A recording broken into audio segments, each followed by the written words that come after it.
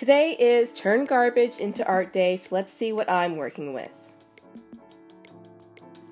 I've got quite a few cards here, subway cards, Metropasses to be specific, so if you've got spare Metropasses or MTA, CTA passes at home, or even cards from stores like Shoppers Drug Mart, Walgreens, CVS, you can use those.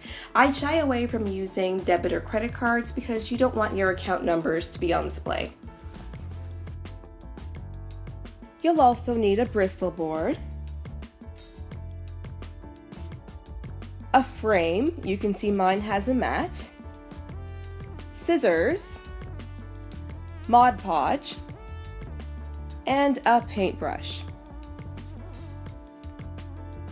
I've been saving my Metropasses for the past 5 years for auditing reasons, but I don't need them anymore, so I'm going to use them to create some urban art. And if you know anyone in Toronto, we're always talking about public transit, so I'm going to create some art that plays into part of my everyday experience. I've got my Bristol board here and I've taken out my mat, and what I'm going to do is trace around the mat, the outside of it and the inside of it. And then I'm going to cut on the outside.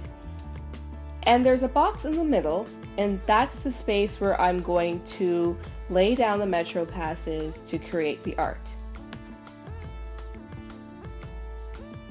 I'm cutting the strips in various lengths and widths, and what I'm trying to do while cutting is capture some of the artwork that's on the Metropasses. For example, the TTC logo, different shots of the different streetcars and subways, subway stations, and so forth to really tie together the whole Toronto transit theme. Here's part of my collection, and I've got all sorts of different colors to really create a mosaic feel. There are two ways to go about affixing the card pieces onto the Bristol board. What you can do is apply the Mod Podge directly to the Bristol board and then apply the piece of the card to the board.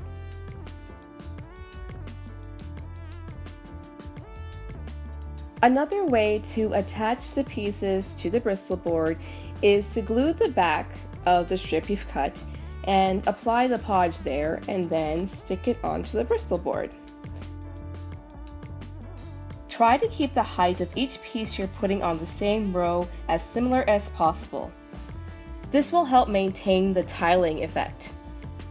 You don't have to break out your ruler and account for every millimeter, but keep your eyes out and estimate the right size to cut.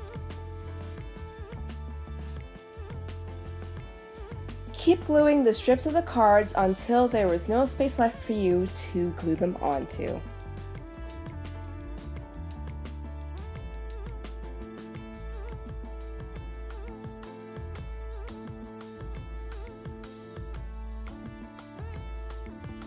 The card work is done. Time to put the mat in the frame, followed by my new creation.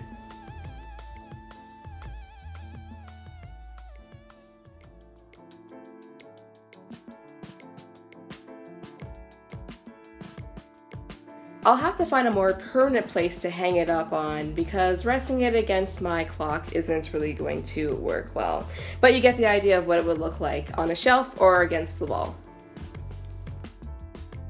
So this turned out a lot better than I actually thought it was going to, which is great. And I think it's very unique and distinct, and it represents part of my Toronto life, taking the subway, using my Metropass.